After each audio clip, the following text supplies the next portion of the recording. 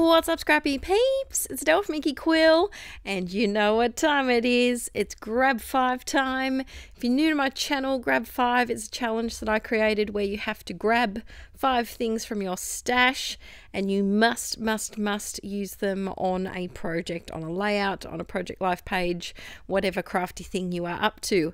This time I actually got you guys to pick them. So I did a couple of Insta stories last week before filming this, and I gave you some options of things to pick, and this is what you guys picked. So let me know if you like that idea, and I definitely will do it again in the future. I really loved it because it kind of gave you guys some responsibility, some ownership on whatever I create today. So you guys picked hearts, the Dina Wakley Media thick heavy body acrylic paint, washi tape, punches, and alphabet stamps. So they are the 5 items I am using today. So I've got a piece of basil marshmallow cardstock I'm starting off with, and I'm trimming it down to 9 by 12 because that is my album size. And I've got these photos of Arch. There were a few that were just single photos of him, and then others that were family shots that I've cropped down. And I just wanted to do one because these photos completely sum up Archie at this point. So here he was just over a year old, probably about 14 months or so, 13, 14 months. And the face, the black and white photo where he's just got his tongue poking out going, blah, that was just the phase he was going through at this point, and everything was just raspberries and poked out tongue. So I definitely wanted to do a layout just on these. I also find, because of the configuration of the 9 by 12 page protectors, it's really difficult to use pocket pages to scrapbook 4 by 6 vertical photos. Let me know if anyone is in the same predicament. But I know there are page protectors. I have some, I think they're We Are Memory Keepers ones that are 8.5 by 11, and they have some larger vertical spots. But whenever I take a vertical picture that a portrait orientated picture that I really like, I usually do make a layout out of it. So in the background, I did something a little silly here. Now, I don't know what I was thinking, but I should have just watered down the Dina Wakley heavy body acrylic paints. Instead, I used watercolors as well, and it worked, but it probably just would have been easier to use the colors that I had on the left. So what I'm doing here is I'm just doing some large stripes of paint, and I'm purposely dabbing it with the paper towel so that it gives it a bit of a pattern and makes it look a little bit distressed and not as vibrant. I wanted to kind of tone it down a little bit. My goal here, that piece of cardstock on the side, that little offcut piece, what I did is I measured where my photos were going to go roughly, and with the lead pencil I just kind of placed out where I thought the stripes could be, and I'm just using that as a bit of a guide to figure out where exactly to put the stripes. I didn't want to measure it perfectly, but I wanted to make sure that I had them so that when I put my photo down, the edge of the photo was landing in the middle of a paint stripe rather than lining up with the edge of a paint stripe, if that makes sense. You'll see when I stick the photo on top.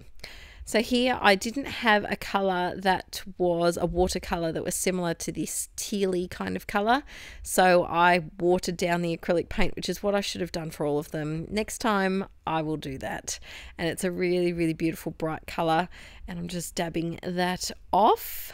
So off camera I just dried it with my heat gun, and now I am going to paint some love hearts as according to the Grab 5 challenge items. Hearts was one of them, and I'm just at the start I was using a paintbrush that was it was a little too big for this, and I also put the paint exactly where I would usually lean my hand, and so that made it very awkward to paint the hearts. And I'm doing the same thing here. I've got my Use It Up journal that I'm using as a kind of a paint palette here, so that I can just smush the excess paint in there and have an art journal background for next time.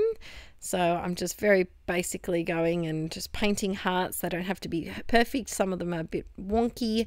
Some of them are thinner than others. Some of them aren't even symmetrical, but they're hearts and they're there. And I do a doodly border around them anyway, so you can't really tell the wonkiness.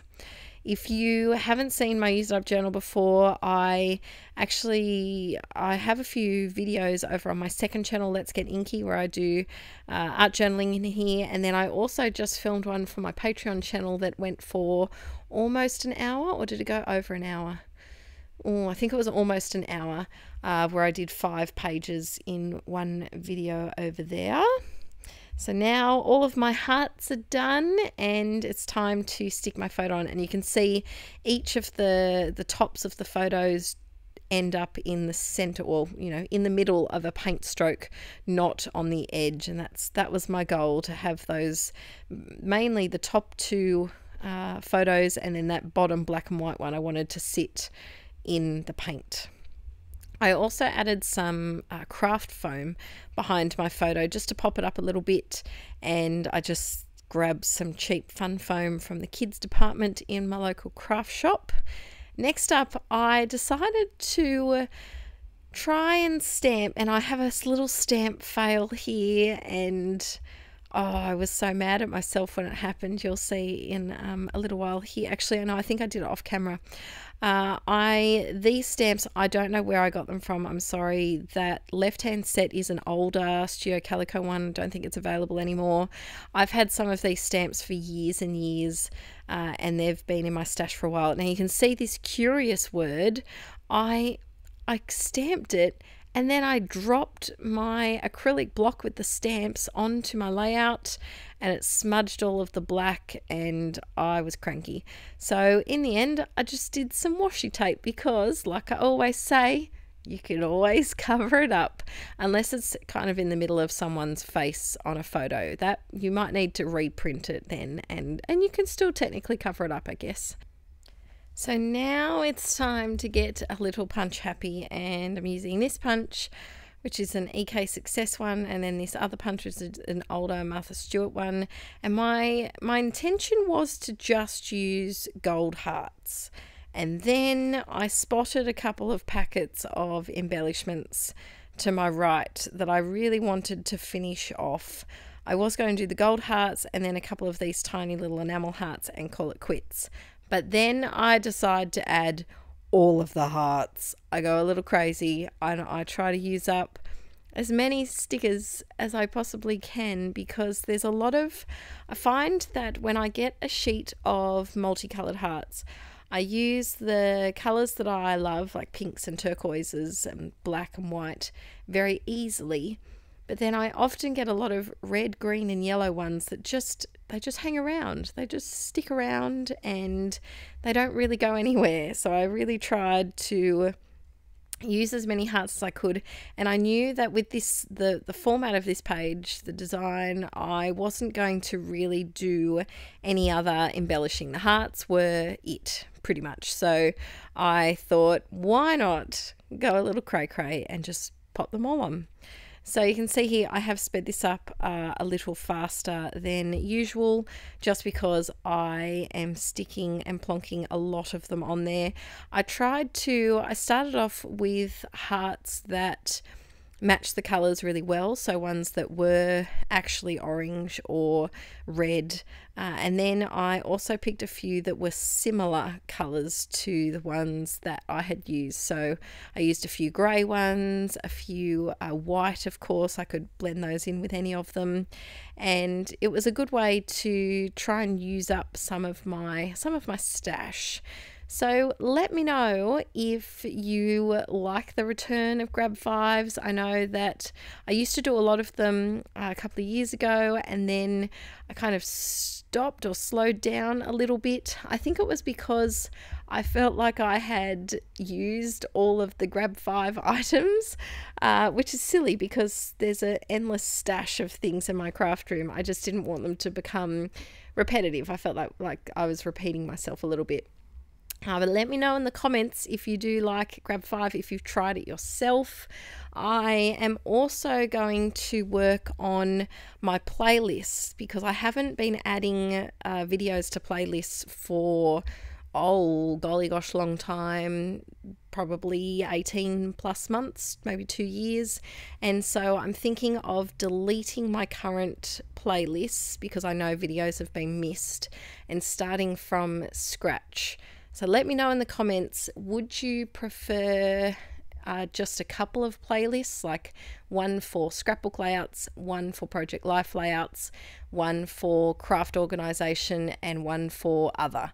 Or would you prefer it to be a little bit more specific and have those categories but also have playlists such as Grab 5 playlist, a Scrap Stash Saturday playlist, a playlist for citrus twist projects, and a playlist for cocoa vanilla projects because I'm on their DTs. Let me know your thoughts on what categories you think you guys would find useful. All right, the layout is complete. I really had lots of fun interacting with you guys, and I really hope to do another subscribers pick my Grab 5 challenge items really soon. And have a lovely weekend. I'll see you soon. Bye.